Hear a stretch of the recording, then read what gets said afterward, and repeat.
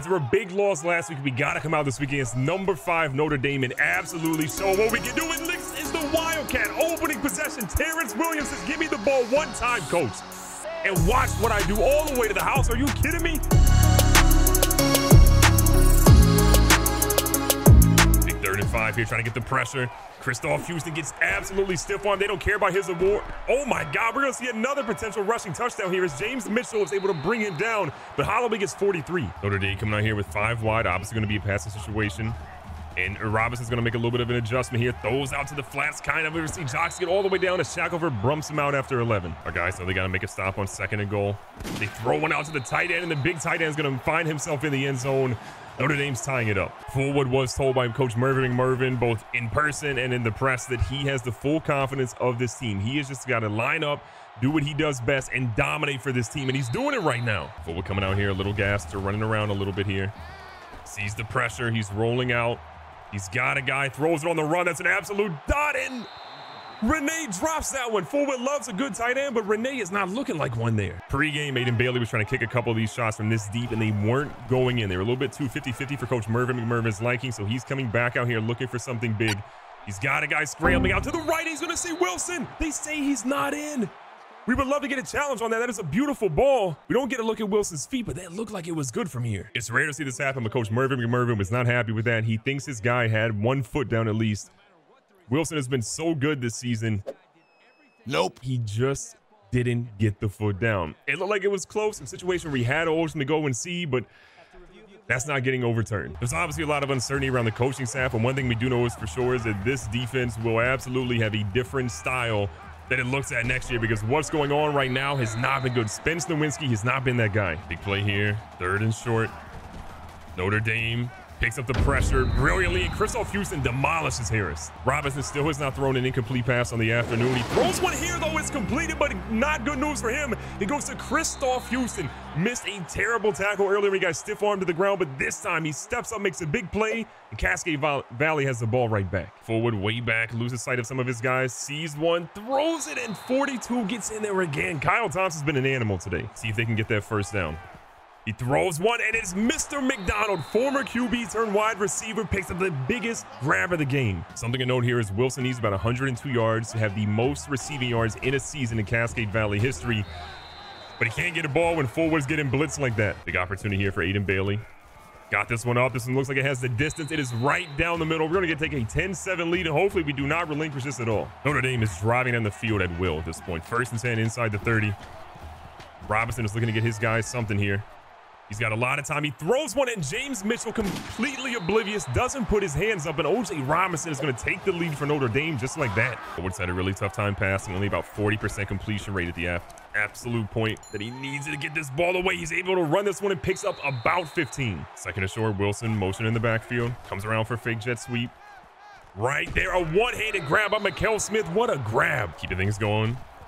Nice little play action fake here. You see him rolling. Going forward, throws one. It's nearly picked and almost caught at the same time. The safety just had him spooked a little bit. Adjustment here. The safety was blitzing. Probably wouldn't have been good. He throws one and luckily goes into the dirt. Notre Dame looking to extend their lead. They got a lead of 4. Trying to make that a whole lot more right now. Holman can't really get back there. Christoph Houston misses the tackles. Our guys just cannot wrap up when we need them to. Our guys needing to play smart here. They leave a huge gap. Notre Dame. It's Robinson yet again. Things that were working, nowhere close. Fullwood throws one. It's picked. It's not even close. This team is just, this is not the Cascade Valley we're used to seeing. 1st down for Notre Dame. Their quarterback's going to run. Rutledge and company are trying to get this man down, finally bring him down for a loss of 2. Things are not going Cascade Valley's way. They just cannot figure out how to stop this quarterback, but they bring him down for the 2nd sack of the drive, which is a positive. They need something big here. They go out to the edge. What a throw, and Harris is going to stay in bounds, cutting on a dime, and they're in the 1st and goal. Watching the running back out of the backfield. They throw out here to the flats, and that might be the weirdest, longest completion of all time. And Notre Dame goes up nearly 18. Some people would consider this a must-score drive. Coach Mervin McMervin definitely does. It's a lot of time here. Forward. Sees a guy, throws it deep. He's got his guy in Fernie, and Fernie's going to be down inside the 15. This team needed a little verticality, and good Lord, did they get some right there. Fullwood Out here, throws one. He's got McDonald in the back of the end zone, and Cascade Valley is back on the board with a big touchdown to cut this lead potentially to 11. We're trying to get a little bit of pressure on Robinson. Doesn't look like it's going to happen. We got a couple of guys there. That one is batted away. We're going to go into halftime down 11. This could be absolutely way worse. Our offense has struggled, but we're seeing some life finally come in. And Notre Dame, while they're up, they got to be scared. Welcome back to the Cascade Valley Halftime Show. This is brought to you by Advanced GG. And did you know that I have my own special drink? It's sugar-free, helps your reaction time, boosts your mind a little bit, it helps you dominate in your game. Whether you're playing Madden, your favorite shooter, a puzzle gamer, Viva Pinata, whatever it is, it'll keep you locked in. Just use code GGB, save a little bit, and check out my strawberry lemonade flavor. As we hit this halftime show, I just want to point out very quickly, for no particular reason, that our defensive coordinator, Spence Nowinski, is more than likely probably not coming back to Cascade Valley next year, based off his job security. Now, I do want to cover the award winners a little bit. We see Antonio Keys winning the Heisman, with Williams finishing third. From an All-American standpoint, you see Keys as the #1 quarterback. We see Terrence Williams taking the #1 running back. You'd love to see that.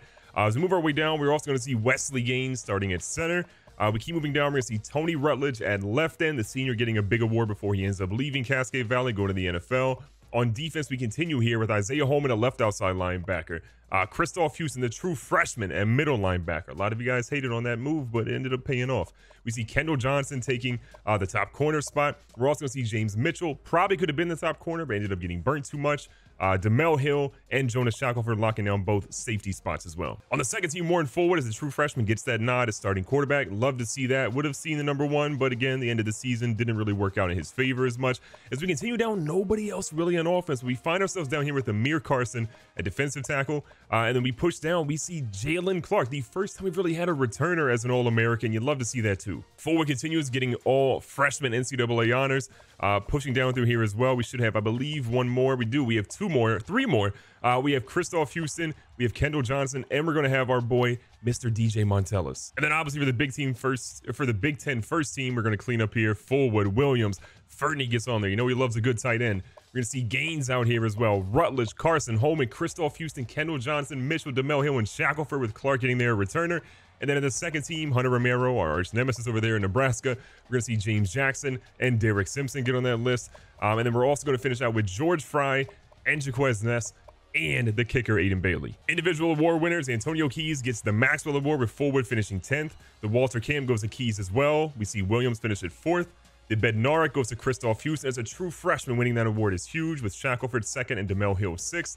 Nagurski's going to go to McKivitz over there from Clemson, but we see Houston finishing 2nd there. The O'Brien, Keys racks that up as well, with Forward at 5th. The Walker goes to Terrence Williams. Love to see him clean up with a big award there. He's had a monster year with 24 touchdowns plus whatever he gets in today's game. Litnikoff, we're going to see that go to Joe Morton out of Tennessee. The Mackey goes to Jeremy Youngblood of Georgia. We see the Outland go to Gibson of Clemson. The Remington goes to Wesley Gaines of Cascade Valley. The Lombardi goes to Tony Rutledge. You're going to see your best linebacker go to Christoph Houston, again, killing it out there. Your Thorpe Award goes to Shackelford. Your Groza Award goes to Max Holt out of Texas. Your Guy Award goes to Chris Harper. We see Montellis get a little bit of love there at 9th. And then your best returner, Jalen Clark. The first time in school history you've won that award. You love to see it. One thing for you to keep your mind on as well, we talked about it a little bit in the beginning of the video, but Tom Baker holds the record for most receiving yards in a season with 1,072. But look where Wilson is before this game started. Wilson is sitting at 970. If I did my math correctly, he's 102 receiving yards from tying the record, needing 103 to break it. It's possible in this game. We'll see though. Now, as we're getting things away against Notre Dame, I want to show you guys the college football playoff ranking. It's Clemson versus Alabama, Texas versus Miami. You'll find out who wins it all in the next episode. It's a big 3rd and 10. They go with the halfback screen, though. We got guys all over that. They're going to be way out of field goal range. This ball should be coming back to us. Williams is going to keep on to it. Williams, again, has plenty of room here. And Terrence Williams, are you kidding me? Running the Wildcat the rest of the game. This man is literally on one, carrying this team, and he's out after 51 yards. What a run. We do not want to overuse the Wildcat because they obviously could catch on to it, but, man, they are struggling at this point. We're doing anything with it. Williams again gets some great blocking here, trying to get himself in the end zone. He's not gonna be able to get there. He's out at the 10-yard line. We also find out that Williams now has a strained pectoral muscle. He's out 2 quarters, which means he's gone for the rest of the game. So he's done everything he can. It's up to us to do the rest. And Joe Kendrick comes in with a big 3-yard rush. That's gonna put this game back within reach. Now we do get an opportunity here. They say he's a minor injury. Obviously, he could come back potentially later, but he's not going to be able to come back in. His injury risk is high. This is his last chance at playing for a big game. We want him to play in his own terms. We're saying, Williams, you're coming back in. So Williams, strained pectoral and all, gets a cortisone shot, and he's right back in this game. He gets the first carry. He trips a little bit, but still gets 2. 3rd and short. And Cascade Valley get the conversion here. Forward, pushes forward, and he's got enough. He got stopped earlier on the 3rd down, but this time he fights for his bread. They say Forward actually was hurt on that play, so Forward comes out. A little bit of a late hit, in my opinion. They didn't call it. We weren't expecting to see Ben in. Williams is trying to move around. He is a break and a tackle. Are you kidding me? What a run to keep this drive alive. Wilson slides over. We hand it off to Williams instead, and Williams gets another 5-yard gain. Forward still gas. He's going to fake this handoff here to Williams. Cuts up the middle of the field, and Forward is down at the 1-yard line. I thought he was in. Coach Mervin McMervin says line it up again, go to the left this time, and this time Forward is going to be in. Bruised ankle and all is going to now give Cascade Valley the lead. But if they go for 2 here, they make it a field goal distance. Just as we imagine, Forward and company lining back up here to try to make it a field goal. That one is another Wilson, and Matt Wilson catches that one, holds it even though he got absolutely blasted in the ribs. Pause if needed, and Cascade Valley up top by 3. The defense is doing their best to hold steady here. They got a big 3rd and 15. Not a lot of time left here in the 3rd. Great coverage, and what a big hit. Robinson gets hit as he throws that when he has 4 passing touchdowns, but he's not getting one there. Starting quarterback injured, starting running back injured. Both are out here hobbling around, trying to make this work. And we're seeing Williams again, a big game. He hasn't had one like this in a while, but he fumbles. He fumbled last game. He fumbles again here, but Derek Simpson, the offensive lineman, is going to pick it up. That same situation happened against the LSU game, and that's ultimately what led us not getting that victory out there. But look at Warren Forward. Decapitated, probably should have slid, but we'll take the 16. Notre Dame has their backs against the wall at the moment. Forward sees his guy is Mikael Smith. He's in the end zone 11 yards later. What a toe tap to extend this lead for Cascade Valley, pushing it to about to be 10. This game has been incredible. Notre Dame right now is in chuck it mode where they got to be throwing this rock a whole lot at this point.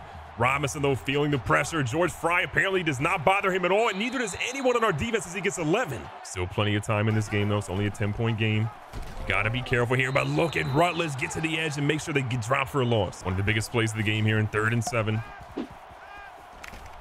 George Fry in pretty good coverage, I'd argue right now, but they leave a big hole as Kendall Johnson has to step up, but Mikael Coleman gets a 20-yard grab because of it. We're just playing pass pretty much every single down right now.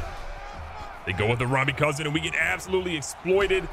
A huge hit, but Holloway picks up another big gain. Got to be close to 100 in the game. A battle. This game has lived up to every single expectation, I would argue.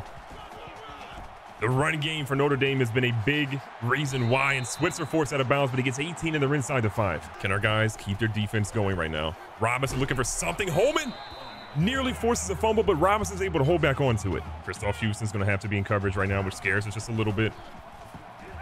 Robinson's going to try to run, but our guys are ready. What another big sack. This defense is stepping up huge. Amir Carson getting his first sack of the afternoon. Pretty quiet for the most part, only 3 tackles, but he's just been getting pressure every single time that he possibly can. This kick is up, and it is good for Notre Dame. That is a 7-point lead now. It's time to chew the clock and get some more points on the board for Cascade Valley. Chewing the clock. We have it to about 3:30.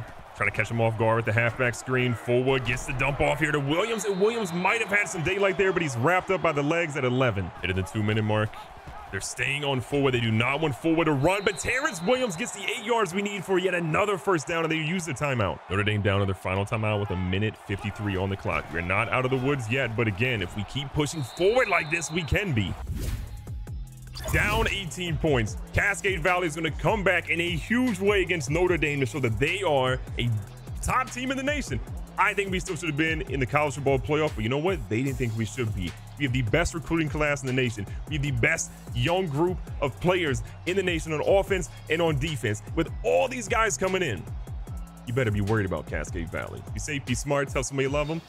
Catch you guys on the next one.